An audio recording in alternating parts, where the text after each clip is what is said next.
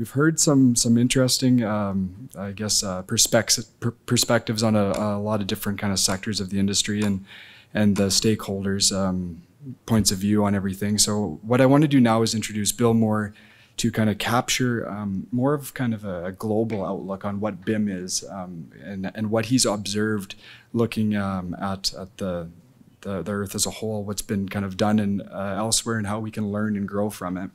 So yeah, without further ado, we've got Bill Moore here, who is the president of BuildingSMART, and he will be moderating the panel discussion today. So please welcome Bill Moore.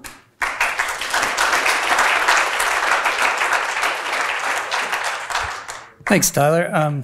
I'm joined today with some inspiring speakers that are going to serve as our panel for this afternoon's discussion. So I'll invite you to grab a seat.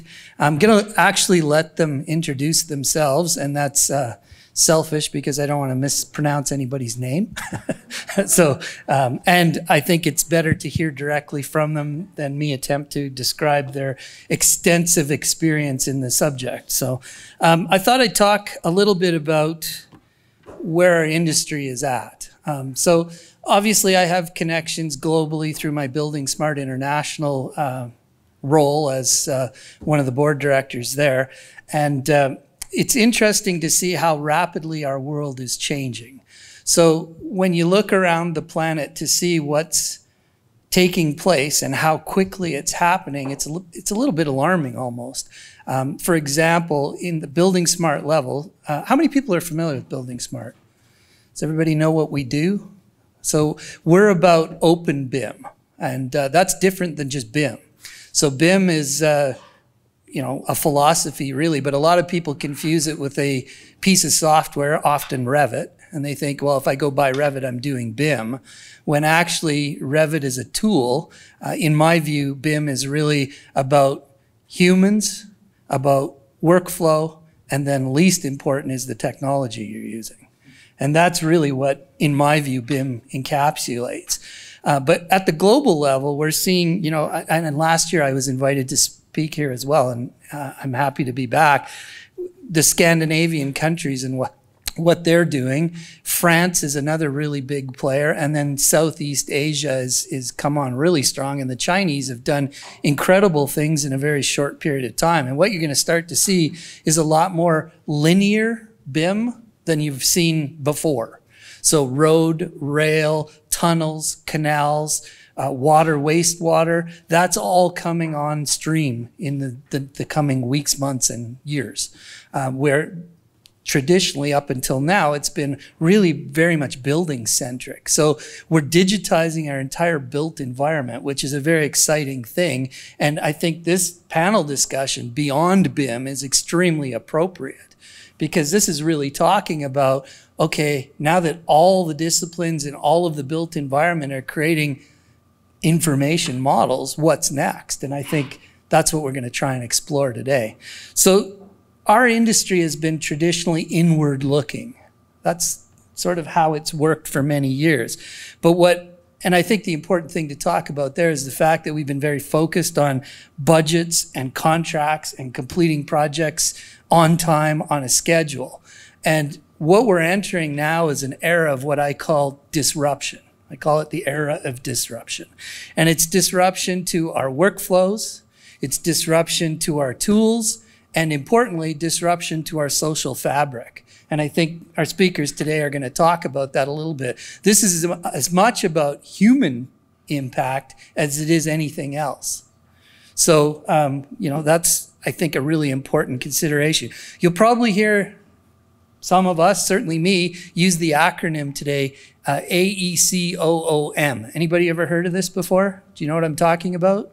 So AECOOM is architect, engineer, contractor, owner, operator, manufacturer. So it covers the whole sort of stakeholder chain in terms of this BIM disruption that we're talking about.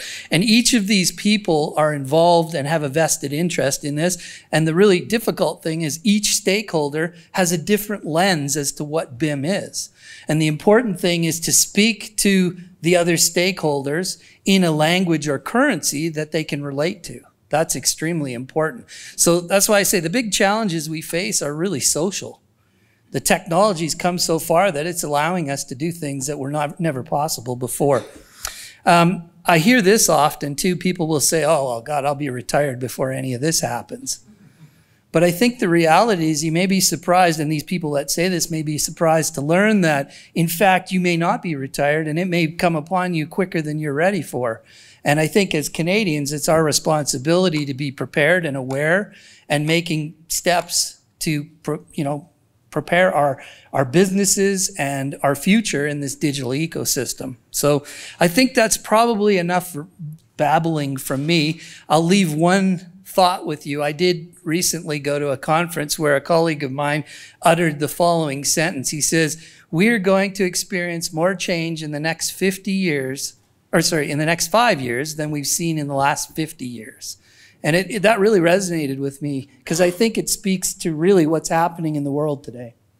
So without further ado, we'll start with Lieu here, have them introduce themselves, explain a little bit about what their experience is, and then we'll get into some of the questioning.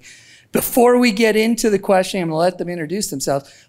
There's a poll I want to put up on the screen, and you can use the app to vote in the poll. So I put a question together. So we'll start with Lieu, and then we'll come back to the poll.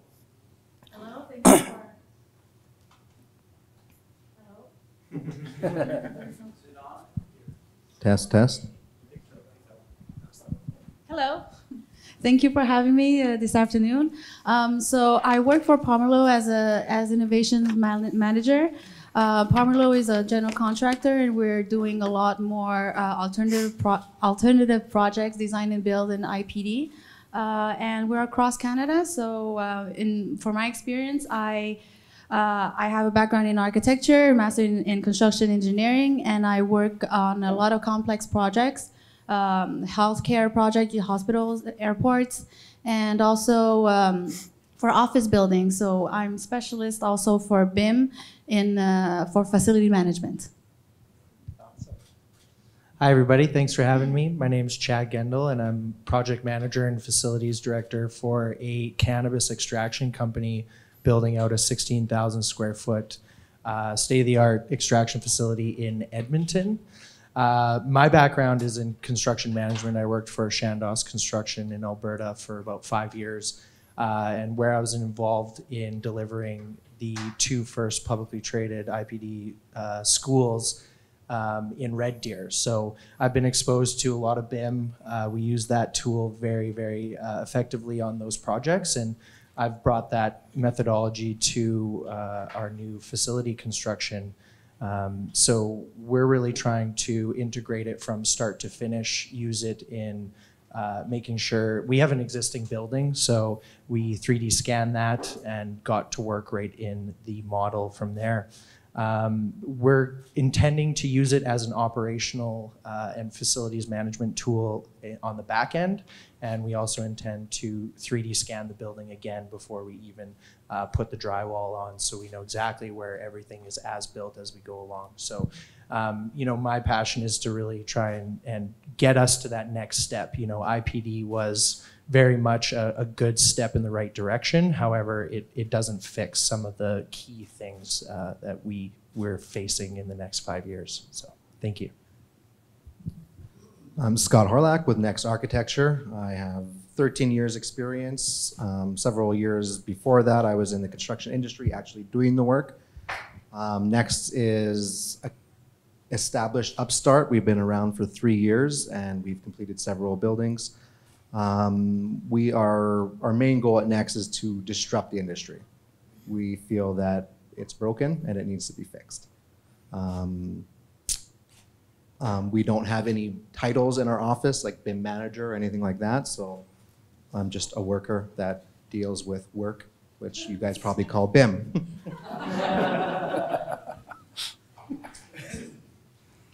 I'm a virtual construction manager at Modern.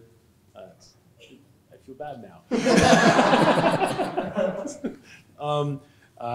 I've worked in both our Toronto offices and our Calgary offices. Modern Niagara is, we have offices in most of the major centers in British Columbia, Alberta and Ontario. We have a mechanical and an electrical contractor arm. Our mechanical arm's probably our largest, and we also have a controls division. So we do a bunch of subtrade work across a bunch of different regions. Personally, I've worked on the Calgary Cancer Center, which is, I'm leading that job right now. It's a 1.8 million square foot hospital that's being built just on 16th Ave in Calgary, and I've also worked on a few hospitals in Toronto, as well as office towers and even the Edmonton Police Station. So I look at things through a specific sub-trade, how do our installers install, and how can we prefabricate, and what can we prefabricate. Excellent. Great. So what I'd like to do now is I'm going to put the poll up on the screen and invite each of you, if you haven't already, to vote on the question that we put together, which is, what is the single greatest barrier Saskatchewan must overcome in order to digitize the built environment? So you have between now and the end of our session to vote on this, and we'll see what the outcome is. In fact, I might leave this up in case you get bored listening to us. All right, so what I wanted to do is start off with a line of questioning here. Maybe I have to turn it off. My first question is to the panelists, and I would like to invite the audience. If you have thoughts on this, we'll run a mic out to you and let you chime in as well. But my first question is, and I'll direct this one at, let's start with Lieu here.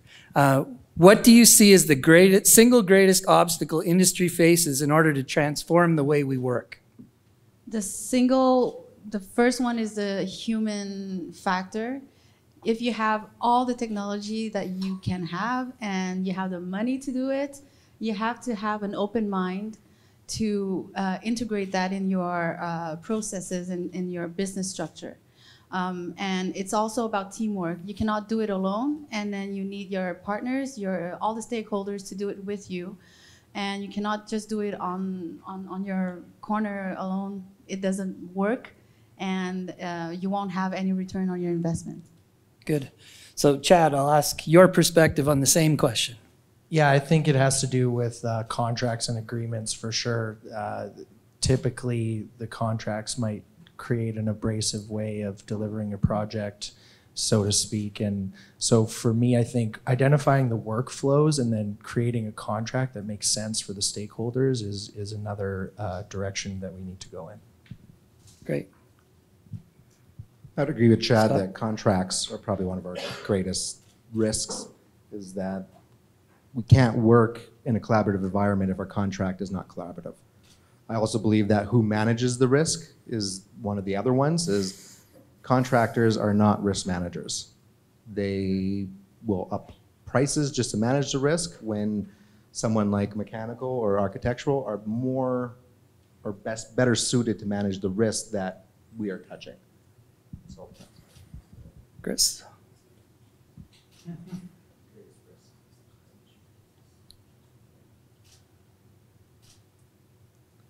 I think we're at a stage right now of making an organizational structure that interacts with BIM throughout its entire organism. I think if that's one of the biggest challenges I see as a subtrade, because we're at this nexus where, on the project I'm on right now, we have 100 plumbers, and some of them were born 50 years ago. They don't want to talk about BIM and all that stuff. And making an organizational structure that works with that and complements that, as well as pulls it forward, is a very hard thing to establish. It's hard to get buy-in, and the flip side of that's like the pull.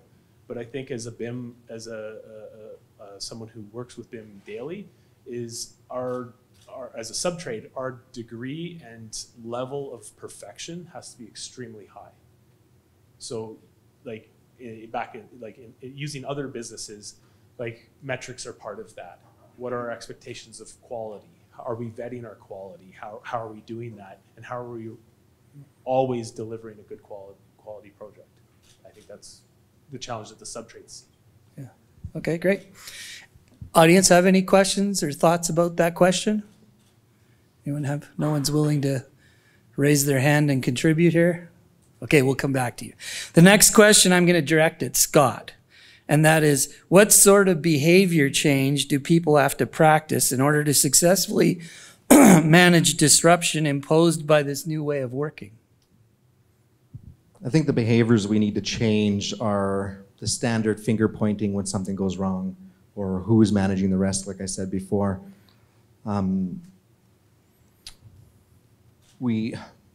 The behaviors of, lost my train of thought here, sorry guys.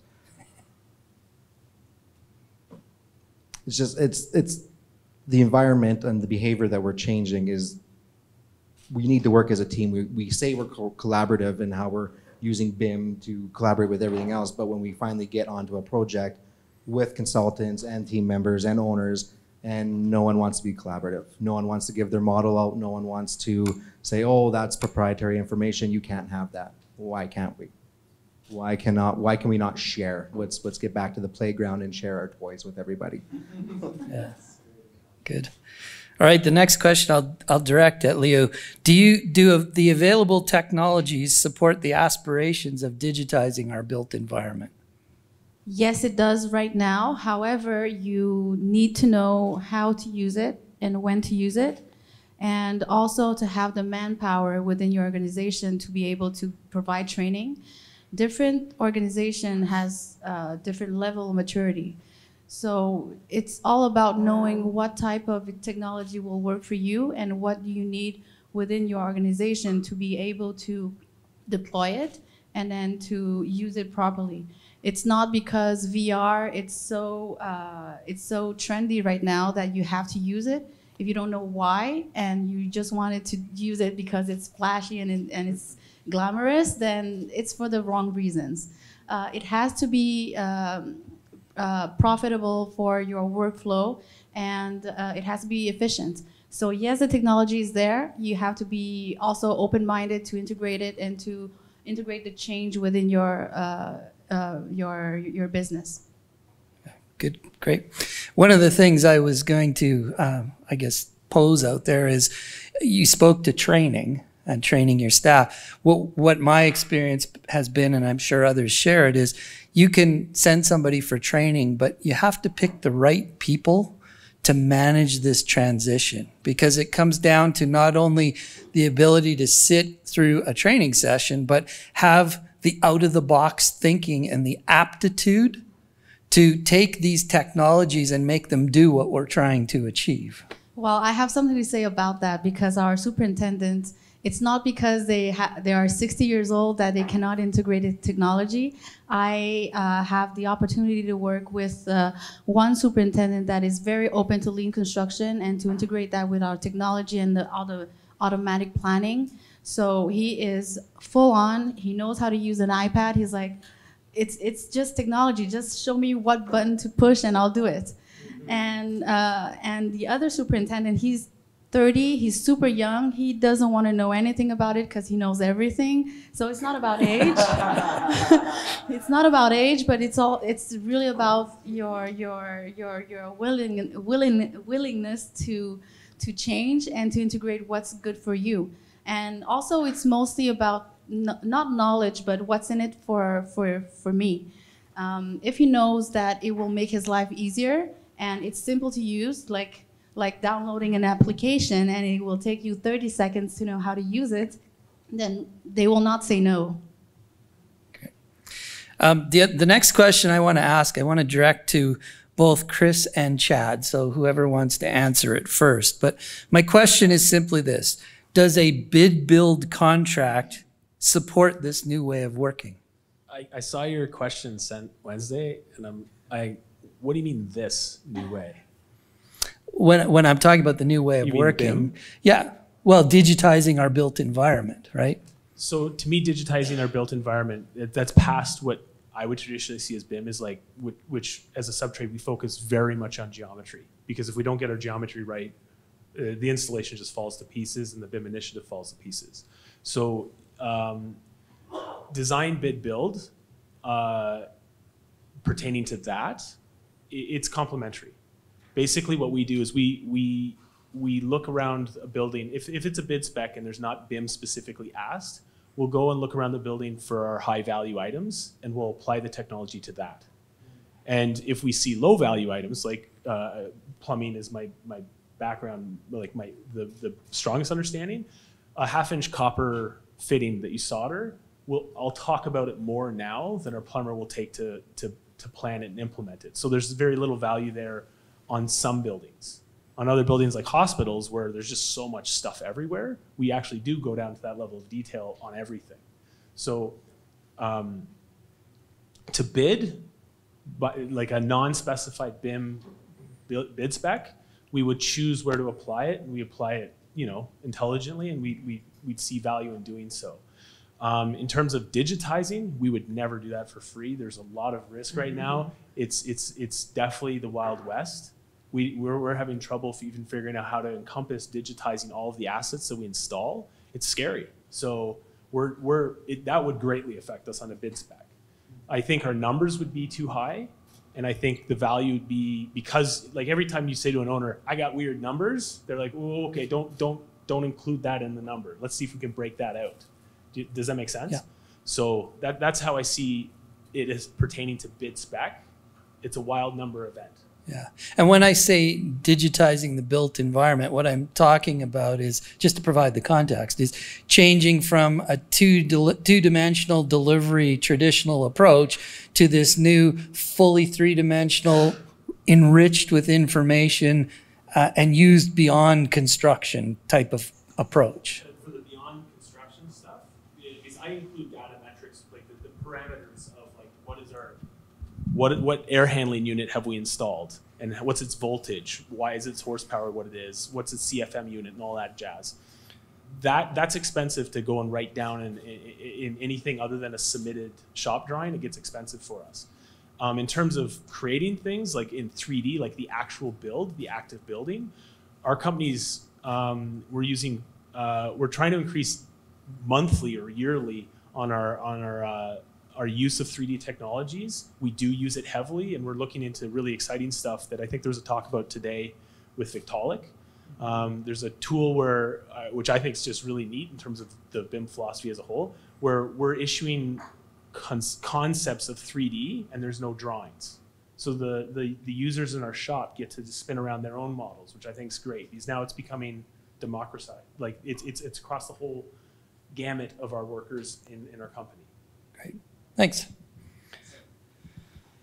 Yeah, from the traditional method, I mean, our CCDCs that we all have seen, we've all been a part of potentially, I don't think that type of a model will work moving forwards. I think we want to get to a point, IPD is a good way to go about it. However, some of it, at the end of the day, my experience at Chandos implementing IPD, by the time we had everybody's pricing in, the whole contract, all the bid documents done, it was a 500 to 800 page document. But who's going to go through a contract like that, and who's going to really dive into it at all times, right? So getting down to a point where maybe we can get to below 10 pages and then have the supplementals be a part of the 3D model that you're delivering. That also takes sophistication from the owner. So from my side, I have all this experience coming from the GC, so I've seen that double-sided coin. But how do we go about really educating the owners to say, this is available to you. Here's the benefits as to why you want to go about it in this way. I would always suggest that, especially in the cannabis industry right now, what's happening is there's really no schedule or pricing certainty because we're flying the plane as we build it.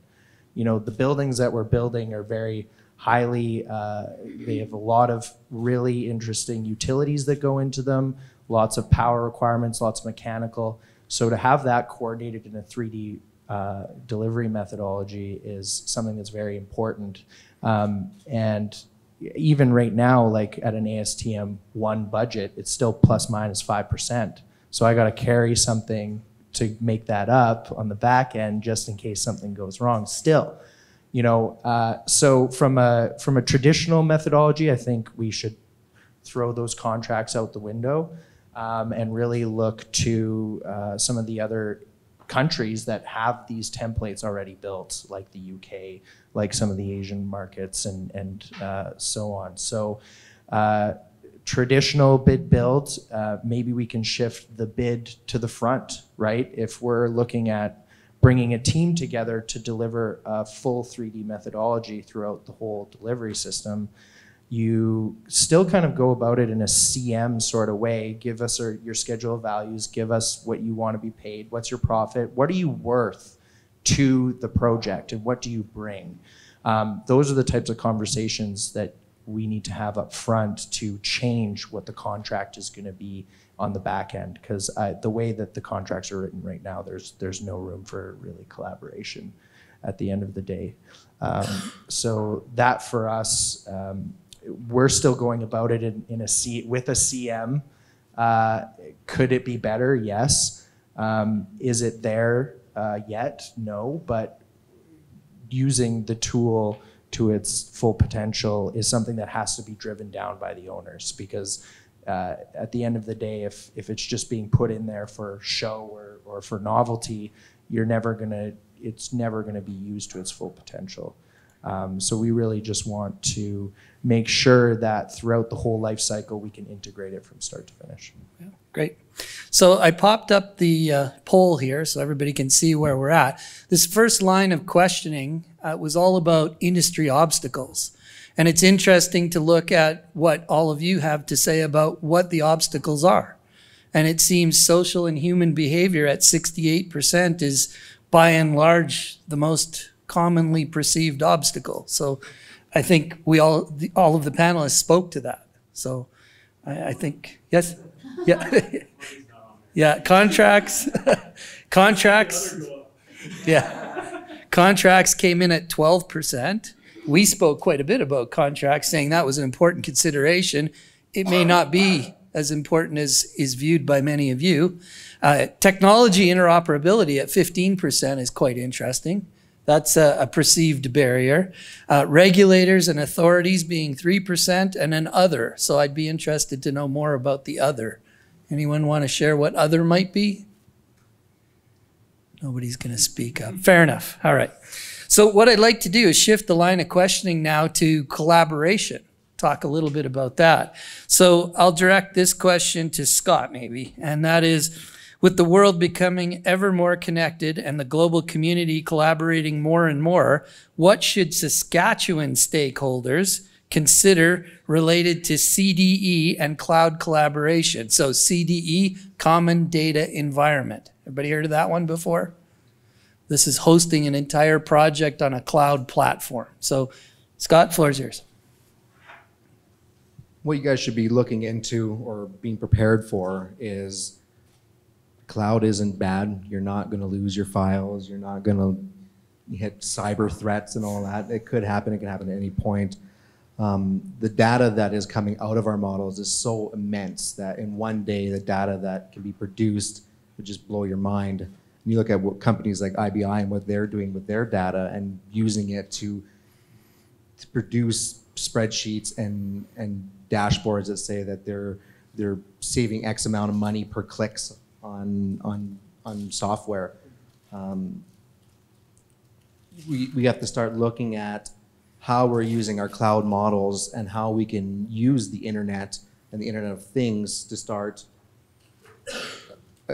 getting materials already bought by the owner or by the group in themselves as the team, and just pulling that data from your model that can be used to automatically purchase, right?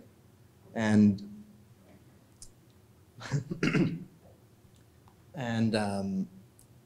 when we take that data and we start using the internet to produce the information that is pulling from it, it just becomes that much more great. Great.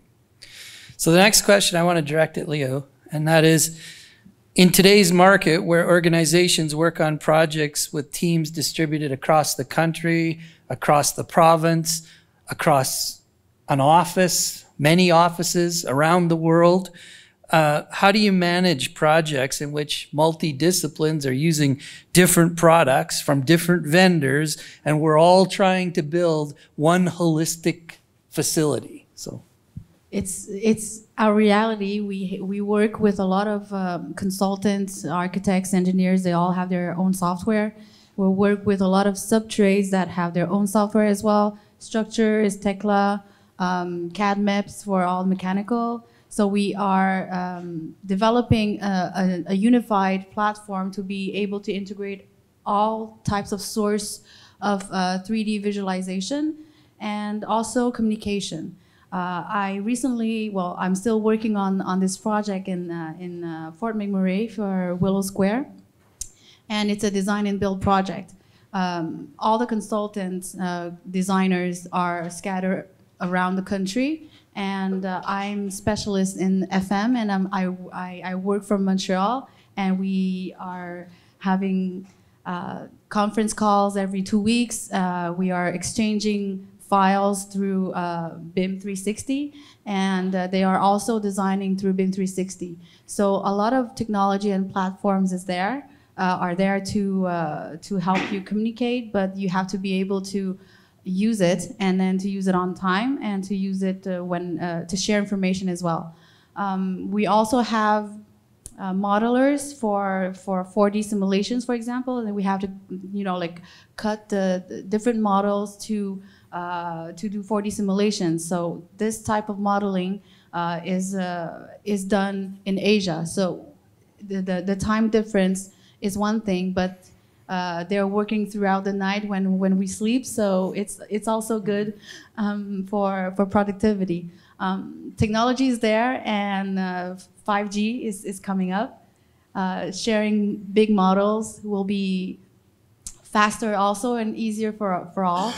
So we are taking technology for the best, and sometimes it doesn't work, but we have to test it out and then try pilot projects with people that are as open-minded as us to sometimes make errors and know what to not repeat.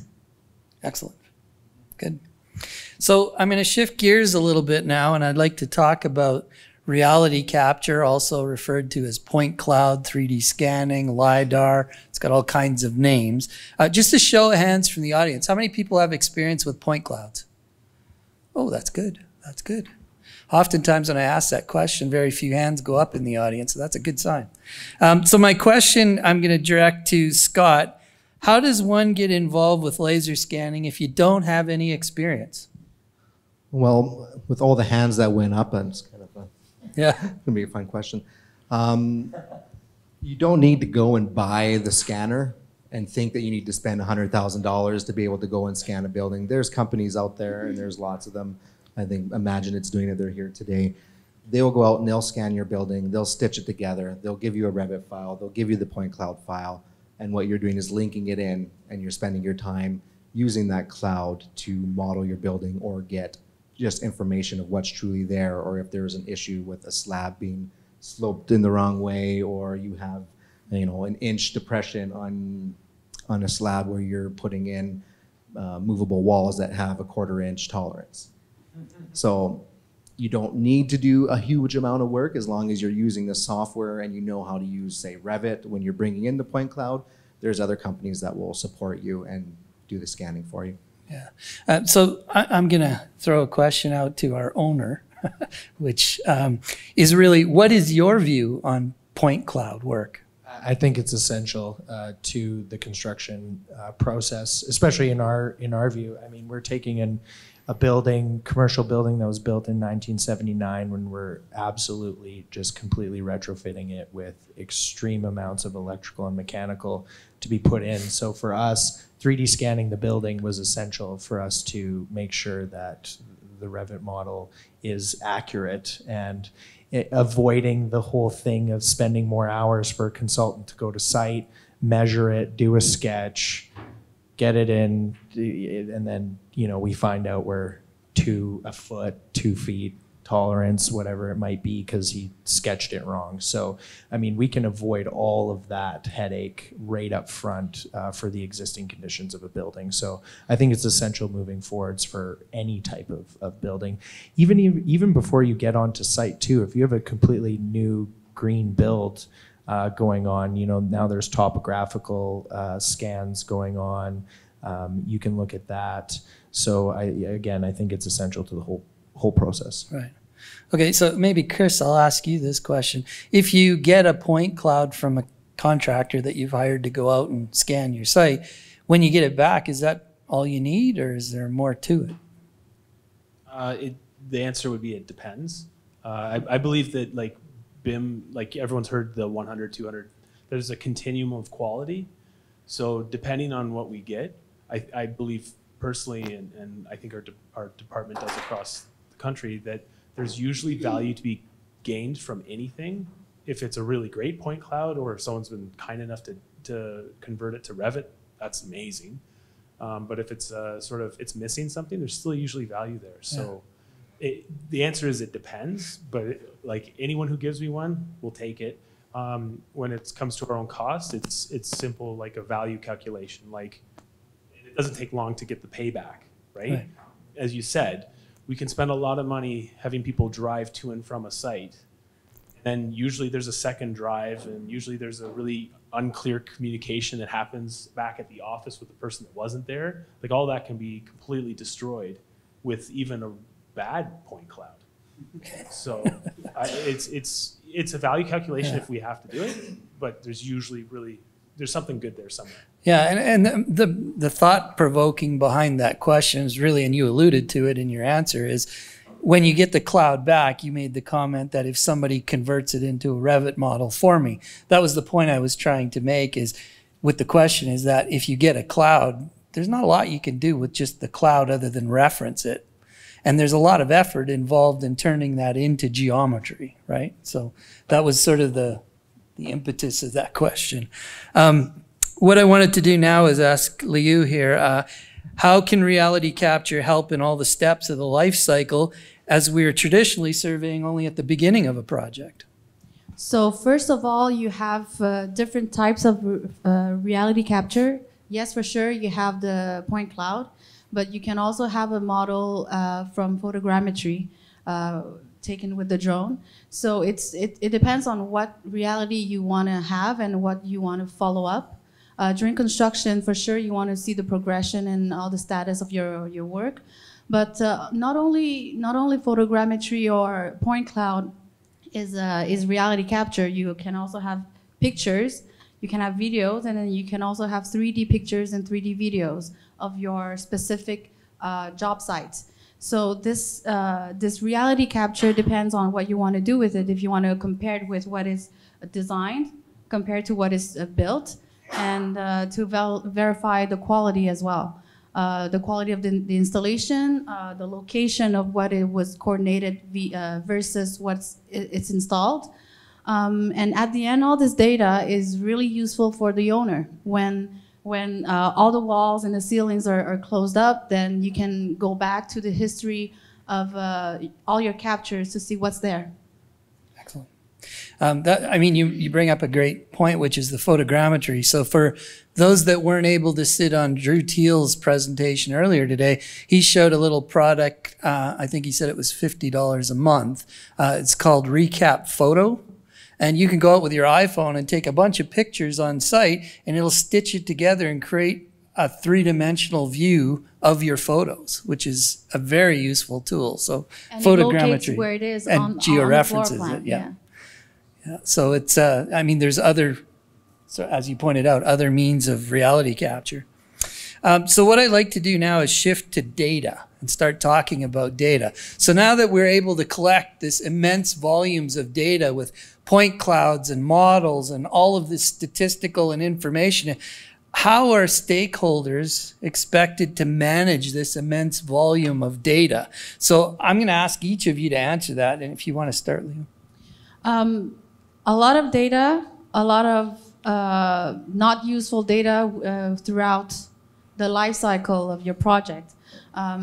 It depends on what you need and then what you can maintain as data throughout the time.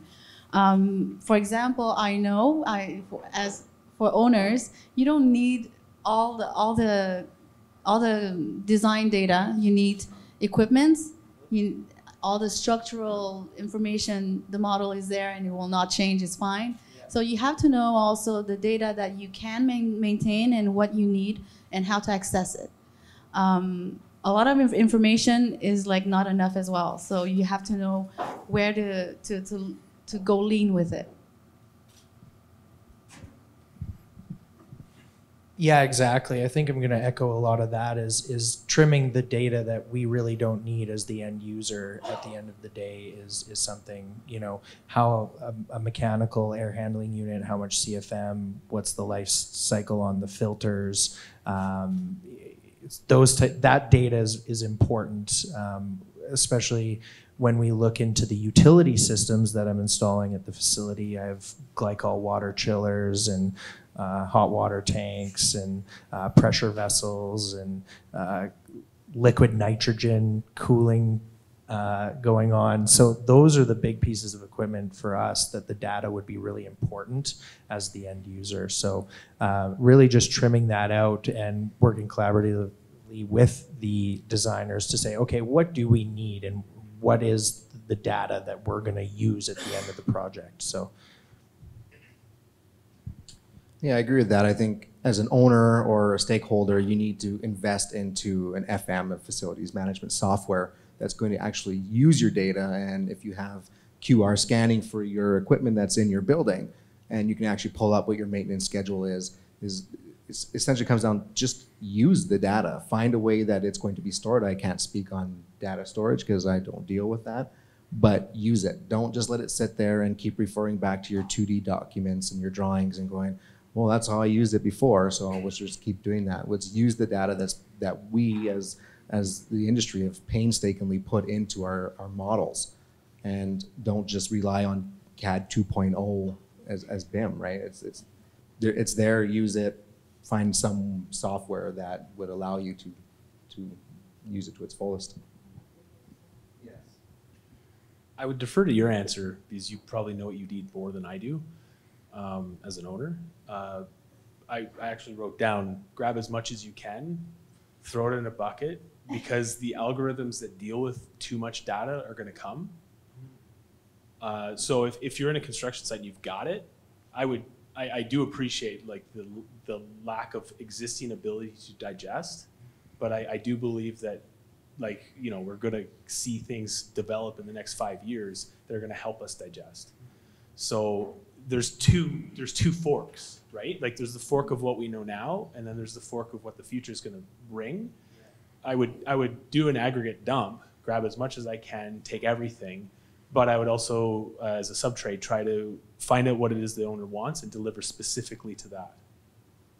Excellent. And that was a fantastic segue, by the way, Chris, into the next section, which is really about beyond BIM.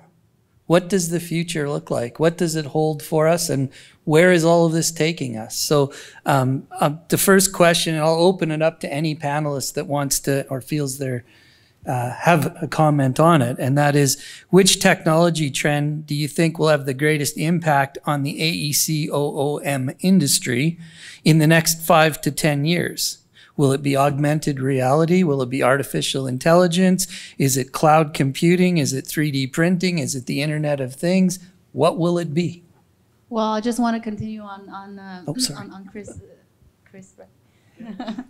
Chris' answer. It's true. A lot of data, it will be useful. However, if data is you know, like just thrown like that in a bunch, you will have a lot of work to undo it. But it would be a great practice to structure your data logically. So when you want to go back to use artificial intelligence, for example, all the algorithms, it will be easier and faster for you if your data is already structured in a logical way. So to answer your question, artificial intelligence a lot, and also all the data capture, Internet of Things, all the big data, it will be a disruptor. Okay. Anyone else have thoughts on that question? Which is, what's the single biggest thing you feel is going to impact the industry in 5 years? Yeah, I think AI, adding to that, AI for us definitely in the operations of our facility, and that AI learning will be very important, especially with our equipment that's doing the processing. When we have our model integrated into our building operations and maintenance, we will be able to link that to the operation of our pressure vessels, of the temperature spikes that you'll see across the board. And so when a different cultivar of cannabis comes into my facility, basically the AI learning will tell us, okay, this is your cultivar that you're bringing in. These are the parameters we need to set your whole system to extract correctly. And then from there, we get a feedback loop on our ERP system to then say, okay, well, these are the impacts to your accounting, to your warehousing, to your inventory. So there is definitely that trickle down effect that can be used through AI and a bunch of that learning. Excellent. Yeah, I would echo what you're saying. The Internet of Things is going to be massive when it comes to AI, and I think deep machine learning will be one of the bigger ones as AI becomes smarter, which Terminator and all that kind of stuff is a little scary, but it will be those little tasks that we do that can be done a lot quicker by someone that doesn't have to do it, and it's just done instantaneously by a machine or by deep machine learning. For our field field workers and our like as a sub trade, I would answer the question as it pertains to time. Right now, we're seeing amazing feedback and value out of the cloud, like just changing from like standard Revit to cloud-based Revit is, oh my gosh, so many hours have been saved, like thousands. That's huge. So I'd say cloud is now, AI is probably the next.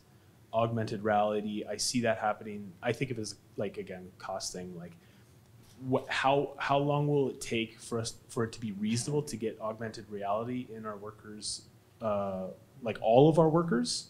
I see that being 5 years because you've got 5G with that.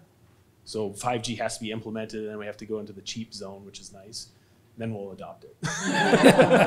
Well said. And then I thought that smart cities probably weren't within your 5-year range. So good.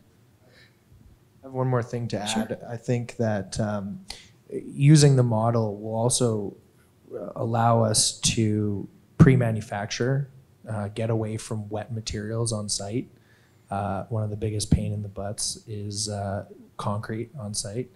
And if you can bring that inside to a pre-manufactured facility, 3D printing will also supplement that. So just all of that combined will definitely push us forwards on site. Yep. So if you were to give some advice to the Saskatchewan audience about what steps they might consider taking in order to prepare themselves for the ever-changing rate of change that they're experiencing, what would your advice be? So any one of you that feels you want to answer that question. Don't be afraid of change, and don't be afraid of the machines. You have an open mind and willing to learn. Everything new has to be easy to use, otherwise nobody will use it. So for me, it's really the mindset and to make it simple. And I'm in charge of innovations in our organization, and if it's a little bit complicated, for sure it's not a good solution. So make it easy and have an open mind for change. That's what I can say. So I think too, it comes down to some education on all of our parts in, why are we doing this? Essentially what we're doing up front is we're taking all of the back end stuff that we would solve on site or figure out then or move to the back end where I need to now pay the subcontractor, the GC, the architect, the sub-consultants to do all that work. So I have kind of a rule of 5. Whenever you're on site, you're gonna pay 5 times more for any change or any mistake that you have. And if you bring that to the front end by implementing BIM, you might pay more upfront, but something for the owners to understand is if you do that, you're going to save so much through your life cycle of the construction to the end use.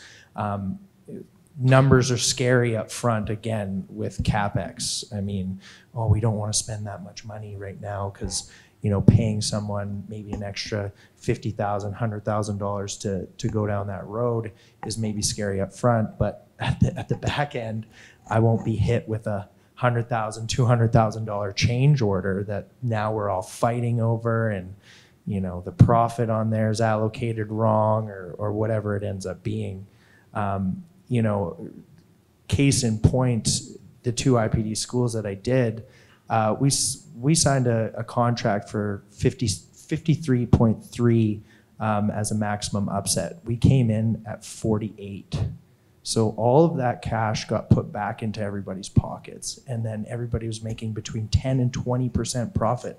Who makes that on a job nowadays? No one. I mean, you know, right now the GCs are going in really like 1%, 2%. We all got to eat and we all got to make money doing this. Like, why would we do it if we're not going to collaborate and make money so that we can all live, you know, good, continuous, and prosper moving forward? So I think from that perspective, the education of upfront, why are we spending the time now? Why are we spending the money now? Well, guess what? If you do that, you get into your buildings sooner. You get in, the GC and the architect and everybody else can go and build another building sooner so they can keep going. So planning on the front end and not just picking the lowest price, because I always find it so funny. You know, you go and buy a Toyota for really cheap, but you think you're getting a Ferrari. That doesn't work. Like, that's the same thing in the construction industry. I mean, how can you expect that the lowest bidder or the lowest price is going to give you a good quality delivery methodology? So on change, I would say just like you said, embrace the change. It's going to happen. The community that we are here is a fantastic community that are willing to help. Ask questions. Go on forums. Don't be afraid to reach out, because everyone will help you. You'll get 100 responses to your question, because everyone wants to see this industry change and become better than what it is. So don't be afraid. Well, everyone will help us, at least us. Not everyone, I don't know. Start early. And convince everyone upstream of you and downstream of you to start early with you. So if you've got a new data thing you're trying to fight with, like the construction industry's really got a bad tradition of starting late, because that's traditionally how you make money. BIM is not that. There was a curve up on I think the first presentation or the second presentation. Start early. That's where the money is. So I would be remiss if I stood up here and moderated this entire panel and failed to ask a question about open BIM as the representative of BuildingSMART. So my question is, what is the importance of open BIM for Canadian stakeholders? The openness just allows everyone to make the changes that they need for themselves or their company or their client, and be able to get the information that's there and not be handcuffed that this software or this platform only does what it does and you can't change it. It's kind of like, you know, like an iPhone. You can only do what the iPhone does, but you go to an Android and you can change it to your heart's content. So the importance is that you're able to move forward. Someone else has a different idea than everyone else, and it could be changing. It could change the whole industry by just one person being able to pull the data from something that was open. Anyone else have thoughts on that? When I say open BIM, I'm talking about like IFC and MVD and those sorts of things, which is an open exchange format that allows you to move data and information from platform to platform without saying, as an owner, this project needs to be delivered in Revit or something like that. It's an open exchange format. So, well, it allows a higher collaboration with all the stakeholders. As you said, architects, engineers, contractors, owners, operators, and manufacturers. You got it. So we all use different platforms for our own needs, for our own business structure and processes, and it's really important to be able to exchange information and to visualize it properly when you need it and have access to it easily as well. Excellent. So it's higher collaboration and it's a better integration of all the data. So just show of hands, how many people in here are using non-Autodesk products? Exclusively no, but Yeah. So, I mean, that's one of the conveniences we have here in North America is Autodesk has done such a good job that the majority of us use Autodesk products. So therefore, when we work with one another, it's much easier, although not super easy, much easier than it could be if we were working with Tekla and ArchiCAD and Bentley and all of these other products and trying to put a team together to work. And that's where OpenBIM comes in. So I think OpenBIM is also important because if information is left to the side because they're not talking together and that information goes, without seeing or, the data doesn't transfer over, there's some liability there in that the data isn't being shared. So in my view, if the data isn't shared or the info isn't shared to somebody, that's a breakdown in communication, which means, maybe it does get built wrong. So there's that risk as well. And I think the open model really makes sense to bridge that gap. excellent. But there's also productivity. If you cannot access the data, then you will have to recreate it somehow, and that's rework, and that's it's a waste. It's a non-added value action. Absolutely. Excellent. So what I'd like to do now is open it to the floor. If anyone has any questions for the panelists, we'll take questions. Sure. Anybody able to run a mic around for us? If it works. If not, we'll have to just, there we go. Do that there. Thanks, Bill. There are a few owners' representatives in the audience, at least there was earlier today. I'd be interested in words of advice directed specifically at owners from each of you. All right. Owner to owner, you get to start. Get somebody who knows the construction process on your team immediately if you're going to move into a project and get it delivered. That's essential because, when you talk to people who aren't in the construction industry, they don't know anything about it. And so being somebody, maybe for an example in the cannabis industry, you're somebody who is a horticulturalist, you're a chemical engineer, you're a mechanical consultant. There is a need for owners to get more sophisticated and bringing that expertise on. So as soon as you think you're going to go and build a building, get somebody either in-house and hire them immediately or contract that out. And look for people who have experience with 3D or BIM, because that'll even just add another asset to your delivery, because they've been able to work with it, see the advantages of it, and then bring that view to the project team. Good. I would also say start slow. Don't go into a project demanding that you want Kobe and an asset management and you want the whole works right off the bat, and have you never done it before, because you'll just end up dying and choking from all the data that you're getting, and you're going, what am I doing with this now? And I just spent a ton of money to get this done, and it doesn't help you. So little bites, I think, is the best way to go by it if you're just getting into it as an owner. I would start small as well as slow.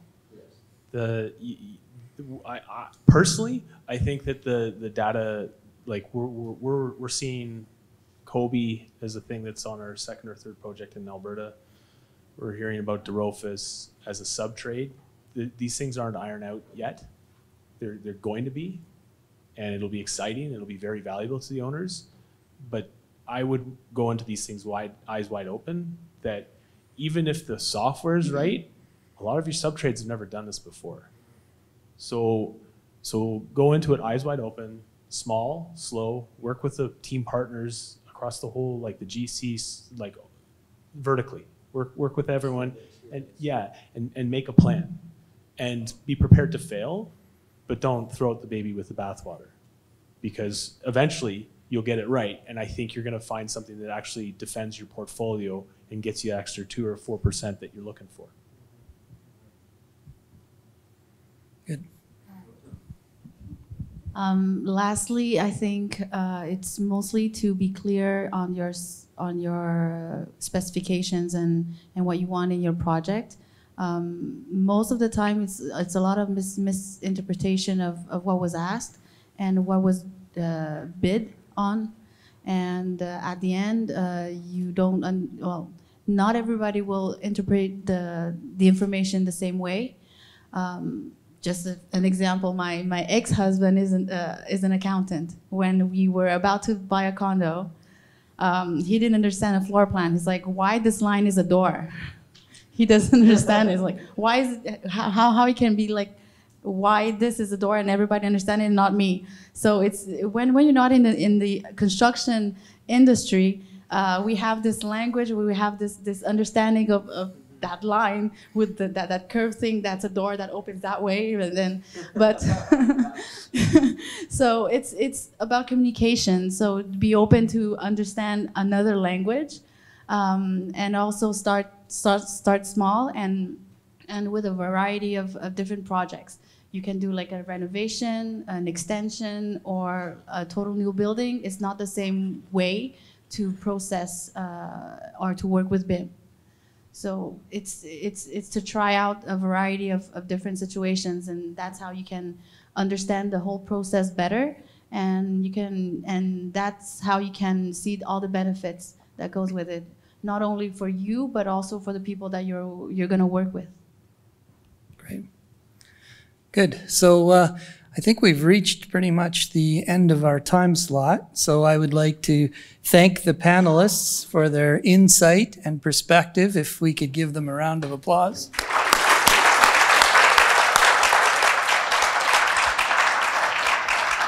And I'd like to thank all of you for staying on a Friday at the end of a day to come and listen to what we had to say and what the panelists had to say. So thank you very much for that.